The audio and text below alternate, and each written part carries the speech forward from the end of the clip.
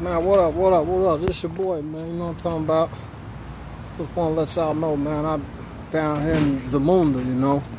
But then I let a motherfucker know, you know, I be doing my thing with the music or whatever. So I let a motherfucker challenge me, you know. He challenged me. I went on at him. I did what I had to do, right? The whole thing about it, though, is that, you know, he bought a song, you know. He told me, go ahead, write this for me if you that bad, right? You know, people that know me know I can't refuse a challenge like that. Like, okay, so I go and write it for him. And, you know, I spit it. And I get ready to walk off. He pull out a bankroll like, fam, let me get that, right? Man, you should do this all the time, right? So I know a lot of y'all may doubt me. If you do, delete yourself. Anyway, back on another note, that's what I'm on. That's what I'm on right there. So, shit, you need me to write something for you?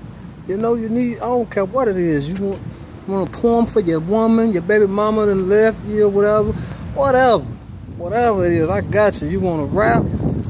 Music is my thing. I will make you famous, and you're guaranteed to love it. So, hey, holler at your boy, man. You know, inbox me. If you doubt me, I challenge you.